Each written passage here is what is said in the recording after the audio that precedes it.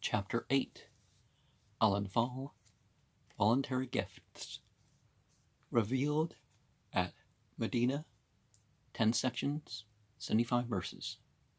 As this chapter deals with the Battle of Badr, the first battle with which the Muslimin had to fight, it goes under the name of Anfal, which means literally voluntary gifts, though it has also been applied to gangs acquired in war, or what is generally called spoils of war. I prefer, however, the literal significance of the word. The battle had to be fought, yet the Muslim state had, at that time, no treasury, nor any arsenal, nor an army. Voluntary gifts were therefore called for, and not only this battle, but all the succeeding battles which al-Muslimin had to fight were carried on only by voluntary gifts. The obligatory alms wasn't allowed for this effort. The opening verses of the chapter lend support to this significance, as there we are told how the Muslimin should prepare themselves for war. The chapter opens with certain statements necessary to a preparation for the battle, among which are the giving of free gifts, settling up of all internal differences, and being lowly and humble before God. The latter part of the first section and the second section deal with the Battle of Badr. The third section points out the way to success, the essence of which is obedience and faithfulness to the Holy Prophet, which the companions unwaveringly exhibited in this battle under the most trying circumstances. The fourth section refers to the successful issue of the war. After pointing out the plans of the opponents against the Prophet, it states out that the Muslimin will be made the guardians of the sacred mosque at Mecca, and that disbelievers will no more have any access to it. Well, it'll be a rule that they're not supposed to. But certainly, the fifth refers to the great value of the success in the Battle of Badr as a sign of the Prophet's truth.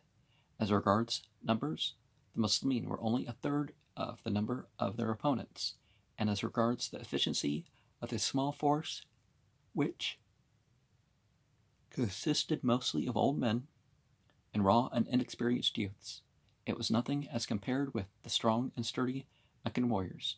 The sixth indicates that success did not depend on numbers and weapons, but the seventh proceeds to show that the battle had completely undermined the enemy's strength, referring in conclusion to the treaties of peace which the Arab tribes now sought to establish with the Muslimin, but which later on they frequently violated.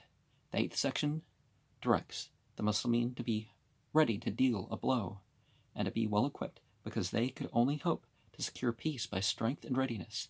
The ninth informs them that they will have to fight against even 10 times their number, and thus really gives them to understand that they must be prepared to meet overwhelming numbers. The last section explains how far these Muslims should be assisted who had chosen to remain with their polytheistic brethren, laying emphasis on the sacredness of treaties made even with unbelieving tribes. The Battle of Badr, which forms the chief topic of this chapter, is frequently referred to as Al-Furqan, or the Criterion, in the Holy Qur'an, and has already been referred to as such in the third chapter. In the historical order of the events of this chapter should have taken place after the second chapter, but owing to its peculiar nature as affording proof of the truth of the Prophet's mission, it finds its proper place after a full discussion of prophethood in the last chapter, and thus affords an illustration in the Prophet's own life of the discomfiture which overtakes the opponents of the Prophet, as illustrated by the reference to the histories of earlier prophets in the last chapter. The major portion was undoubtedly revealed either immediately before or immediately after the Battle of Badr, i.e. in the second year of the Hijrah, but the concluding verses of the 7th section and the 8th section, containing, as they do, clear references to the repeated violation of agreements by the disbelievers, must have been revealed during the period preceding the conquest of Mecca, or possibly in that immediately following, as these violations ultimately led to the declaration of immunity, which finds expression in the chapter that follows. Verses 30 to 35, which are supposed by some to have been revealed at Mecca, are really references to past histories, to which attention is called to encourage al-Muslimin under new difficulties. And isn't it verse 35 that points out the issues with people who invent their religious services without grounds. It also shows the it also points out the difference between playing music and prayer.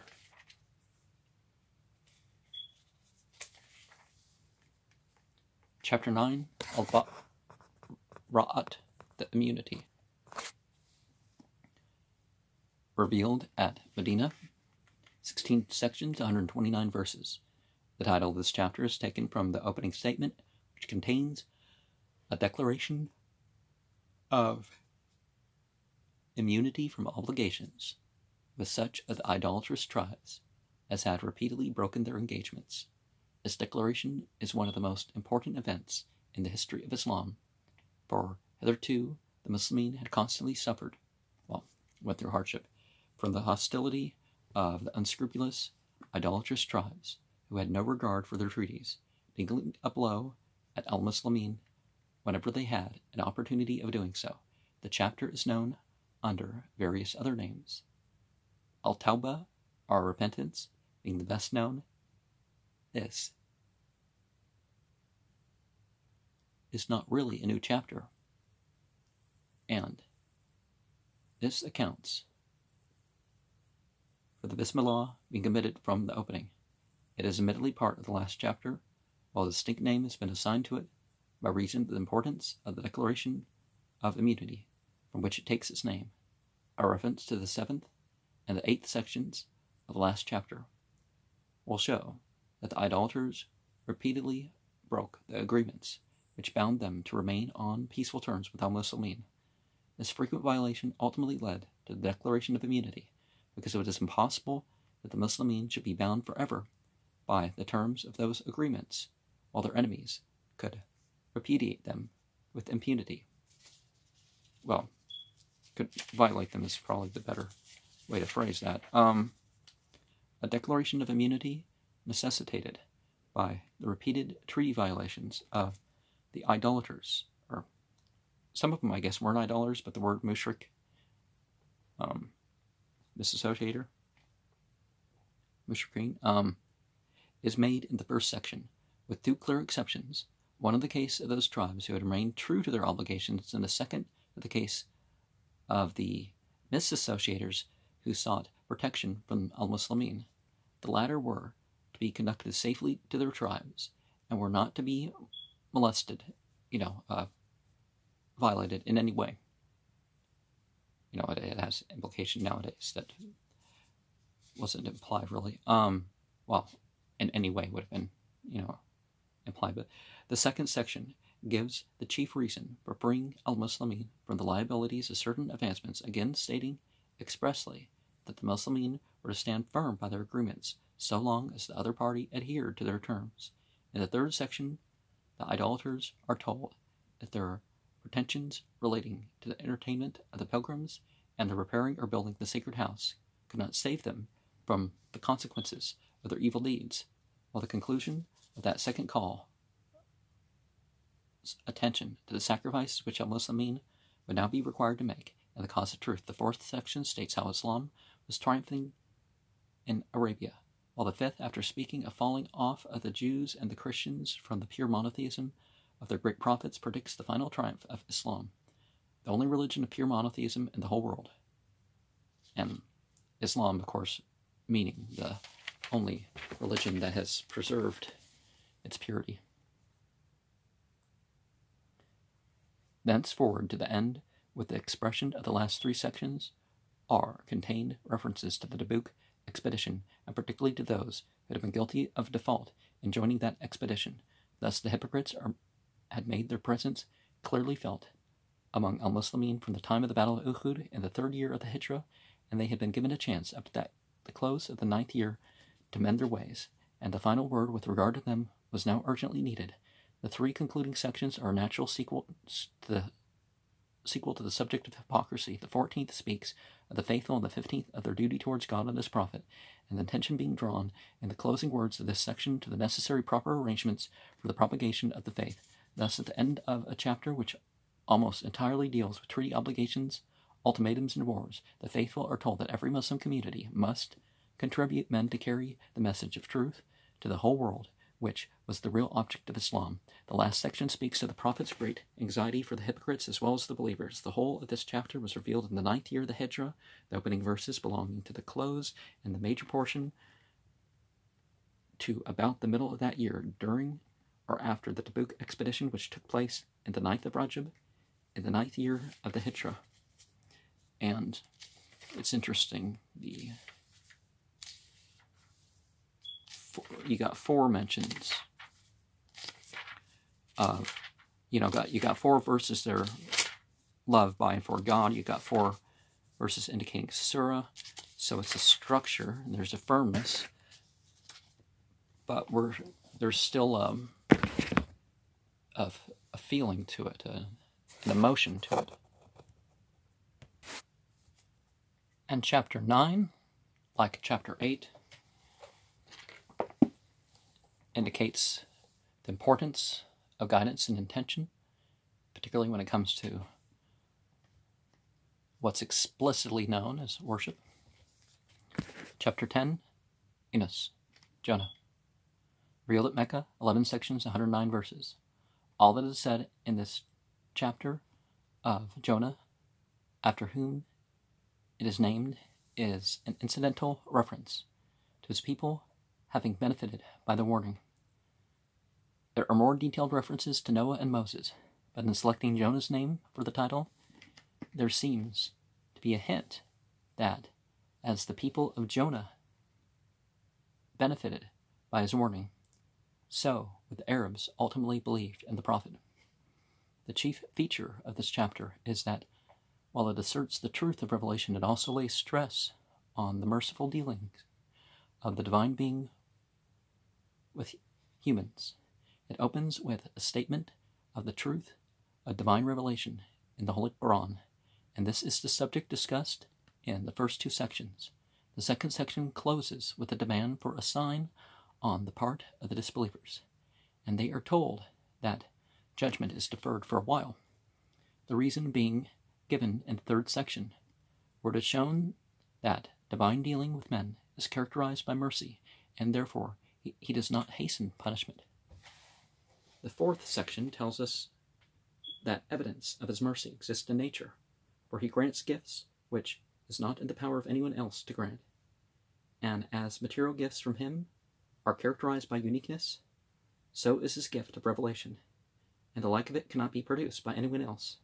The 5th section states that the reprobate must ultimately meet with their punishment, while the 6th again, while the 6th again calls attention the preponderance of the quality of mercy in the divine being, and the 7th contrasts the believers with the disbelievers. The 8th and 9th sections refer briefly to the histories of Noah and Moses. The 10th states, by a brief allusion to Jonah, that those who heed the warning will benefit, and the last section shows that all good is controlled by the divine being, hence man must turn to him. And, remember all these gender neutrals and stuff, we're not calling God male. We're not saying that when we use the royal we that, there's a, Godhead or in any way, plurality in divinity or different personages or, however you're going to phrase that, we're not meaning that. and the man, the he, and all that. This is addressing everybody, the gender-neutral masculine. But anyways, the first chapter of the Aleph Lam Ra group, it belongs to the last Meccan period. And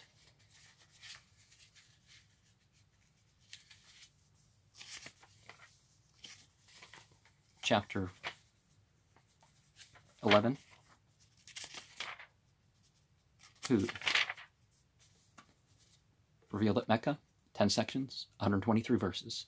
The name of this chapter is taken from that of the prophet Hud, whose history is referred to herein. He seems to have been the first prophet to a people living in the Arabian Peninsula. The opponents are warned first, and the truth of the revelation is asserted in a second section, and the opponents are challenged to produce 10 chapters like it. A cruel and persecuting enemy is then warned of the evil fate of previous people.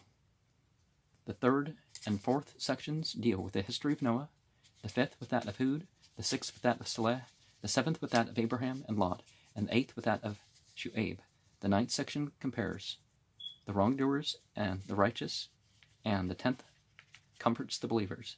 The chapter seems to be a complement to the last, which deals mostly with abstract questions relating to the truth of revelation, while this illustrates the truth of those questions by referring to the histories of former prophets. It is wholly a Meccan revelation and must be placed about the same period as the last chapter. And some people have claimed, through the Devil's Qur'an or something, or some other attempt, that 10 chapters have been brought like it. Well, 10 chapters have been brought, but linguistically it falls through. The thematic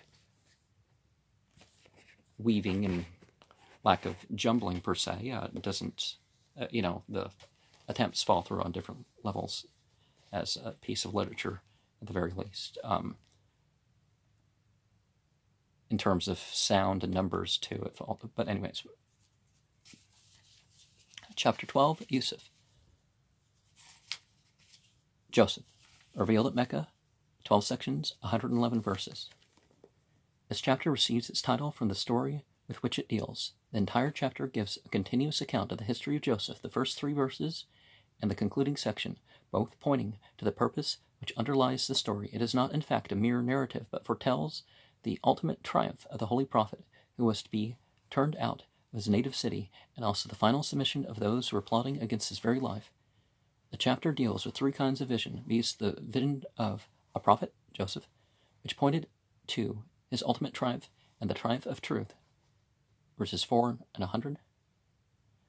The vision of a king relating to the material welfare of those under his care, verses 43 to 49, kind of reminds you of the book of Daniel, isn't it? And the visions of ordinary men relating to their own adversity or prosperity, verses 36 to 41. The grander the purpose, the longer the vision takes for its due fulfillment. Joseph's vision took a whole lifetime. The king's vision, 14 years, while the visions of ordinary men came to immediate fulfillment. A holy prophet doubtless obtained consolation from these facts, as he had before him a very grand object, the reformation first of the Arabs and then of the whole world. In the arrangement of the chapters, the connection of this chapter with the preceding, it is clear. That chapter deals with histories of several well-known prophets and the fate of their opponents. This prophetically states that mutual dealings of the holy prophet and his enemies would be similar to the dealings of Joseph and his brethren, there being persecution on one side and forgiveness and mercy, merciful dealing on the other. This chapter belongs to the same period as the other chapters of this group, and it's also interesting that it mirrors itself, and there's another verse elsewhere that talks about Joseph, as I occasionally bring up when we get to it. Chapter 13, Al-Ra'ad, the thunder, revealed at Mecca, 6 sections, 45 verses. This chapter is named the thunder from the analogy of the rain. which is often likened to revelation in the Holy Qur'an, as the rain is mercy from Allah, so its revelation, yet as rain is accomplished by thunder and lightning, so revelation is accompanied by warning of punishment, although its real object is to confer benefit. And I could also say it comes with experience that is beyond what a human being can produce, of their own. Now there are psychic or experiences, sensual, emotional, psychiatric, and those sort of highs, and that comes with it, and it's extraordinary, much like the way of lightning and thunder, but the spiritual revelation goes beyond that. It deals with the truth of revelation, and a reference to previous history in the chapter preceding the last is here followed by a discussion as to the fate of the opponents of the Holy Prophet. It opens with an assertion as to the truth of divine revelation, and it points to the numerous signs in physical nature which bear witness to the truth. But, not satisfied with these signs, the disbelievers demand that the punishment with which they were threatened as being their ultimate fate should overtake them. The second section is a reply to this demand. There is a law according to which nations rise and fall, and the fall of idolaters and the rise of the Muslim nation were to be brought about in accordance with that law. Here it is that the warning is compared to thunder, revelation being rain, the suggestion being that the demand for punishment is as foolish as the desire to be struck by lightning instead of benefiting by rain. In the third section, the disbelievers are told that there is no showing of partiality for one or hatred for another in the divine nature, but that it is in accordance with the divine laws that righteousness brings its own reward, while continued transgression is followed by evil consequences. Well, it's not that the consequences are evil, it's the consequences fitting for evil. And why should they, again and again, demand a miracle from without? The real miracles, we are told in the fourth section, are the miracles which work within men. The satisfaction with the Holy Book brings to the hearts of the true believers the great transformation which it was to bring about in the world, the moving away of the great mountains which were obstacles to the spread of truth, and the quickening of those who were dead in spirit, were the real miracles which a heavenly book should work upon men. This is what Al-Qur'an was destined to do, and what it had already effected to a remarkable extent. Opposition, we are told in the fifth section, was destined to fail because truth must spread in the world and prevail over falsehood. The closing section brings in evidence of the progress of truth, which, however slow, was certainly steady. The chapter, like the three sister chapters preceding it, and the two that follow it, was revealed at Mecca in the last Meccan period. And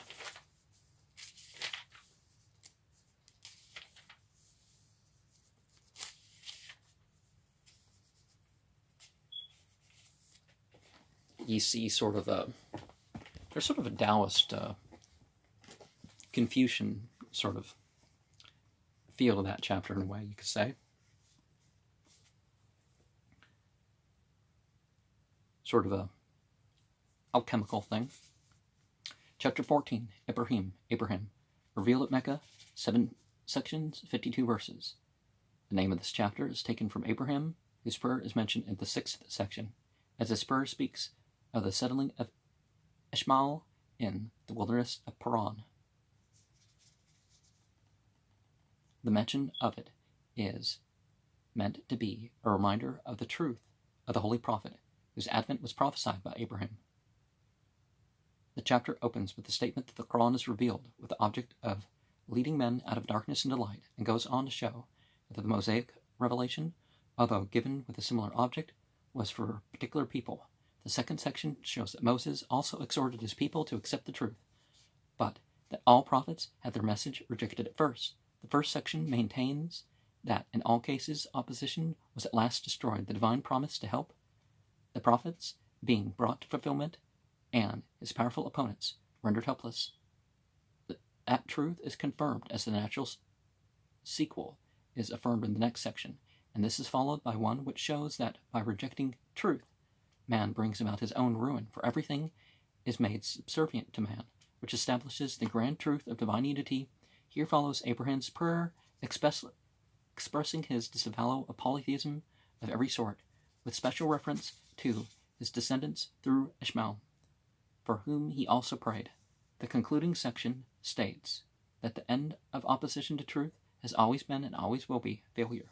The chapter belongs to the same period as the sister chapters of this group, and just like the other prayers that you find, the other supplications that you find in the Qur'an, people have certainly included these in ritual prayers. 35, 36, 37, 38, 39, 40, 41.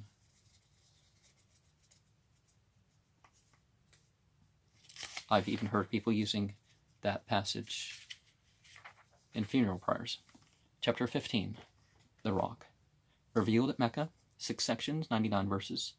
This chapter is named The Rock because of the mention of the dwellers of the rock in verse 80, whose fate is mentioned as a warning to those who contemplated the slayings of the prophet, while promising a complete protection for the message of truth contained in the Holy Qur'an against all evil designs. It intensifies the warning contained in the previous chapters against those who were bent on its destruction. The last chapter closed by warning the opponents of the end which they were destined to meet. The same subject is continued in the beginning of this chapter because Al-Qur'an, which was meant for the welfare of humanity, must be guarded against all evil intentions. Thus, it is in the very first section that the grand promise is given that Al-Qur'an shall forever be guarded against all corruptions and, of course, against all attempts to annihilate it. In the next section, we are told that all things are controlled by Allah, so that the mischief makers cannot inflict any injury on the elect, and the signs of the triumph of truth could already be witnessed. All this talk, a lot of the translations talk about not guided, not guided, not guided. It's a quote. No, they are, but they're not accepting the guidance. The letter Yud is in front of it. In the third section, it is stated that the devil has always been opposing the righteous servants, yet his opposition has always been a failure. The next, while promising mercy for the righteous, refers to an incident in Abraham's history as to how he was given the good news of the birth of a son, through whom a great nation was to be blessed. The same messengers also bore to him the news that Lot's people were about to be destroyed because of their great iniquities. The fifth section speaks of the punishment of the guilty people who would not listen to Lot, closing with a reference to Shu'aib, also a descendant of Abraham. Arabs, however, are warned of the fate of a people near home, the Thamud, who dwelt in rocks, and they are told that, all important as the message of Al-Qur'an was, their mockery and opposition would not go unpunished. That the chapter was revealed at Mecca is agreed on all hands, but it is generally regarded as being earlier than the other chapters of this group. Chapter 16. It's interesting the way that chapter 15 ends, though. Upon the certainty, right? That basically you just keep going your whole life. Because there's always more certainty. Simplification. But chapter 16, Al-Nahl, the bee. Revealed at Mecca, 16 sections, 128 verses. This chapter is very appropriately named the bee, because the bee, guided by instinct, which is called a revelation in this case, verse 68, gathers together sweet honey from the flowers of all kinds, taking what is best in them, thus producing a beverage of many hues, in which there is healing for men. So divine revelation in the Holy Qur'an collected what was best in the teaching of all the prophets and presented it in the Holy Qur'an, which is also declared to be a healing. 1057, for the spiritual diseases of men. The subject matter of this chapter is the same as that of the preceding 6 chapters of the Aleph Lam Ra group, to which it really forms, as it were, a supplement The first section announces the approach of the doom, and then shows by reference the great divine gifts for the physical welfare of man, that such a beneficial master could not have neglected his spiritual welfare. The second section, still dwelling upon the benefits which God has conferred upon man in his physical nature, draws attention to man's superiority over the whole of creation, which is made subservient to him. The next two sections lead us again into the domain of prophecy by stating that the deniers will come to disgrace. These are followed by two sections, further explaining the truth of the statements made above and dealing with some of the false excuses of those who rejected the truth. The seventh section shows how human nature revolts against polytheism, and the eighth deals with the iniquities of the deniers which, however, a merciful God is slow to punish.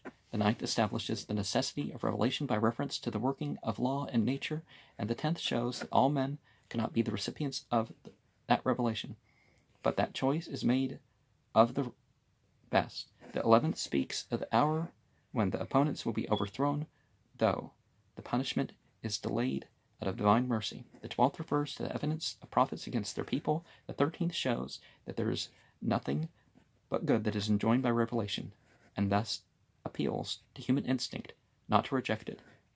Qur'an is next plainly stated to be a revelation in substitution for the previous revelation. That people put to interpolation and fragmentation. The fate of the opponents who persist in rejecting truth is then compared with that of a flourishing town, which is made to suffer fear and hunger because of the ingratitude of its people. The chapter is closed by giving the Muslimin certain directions, which they must follow in order to become and to remain a great nation.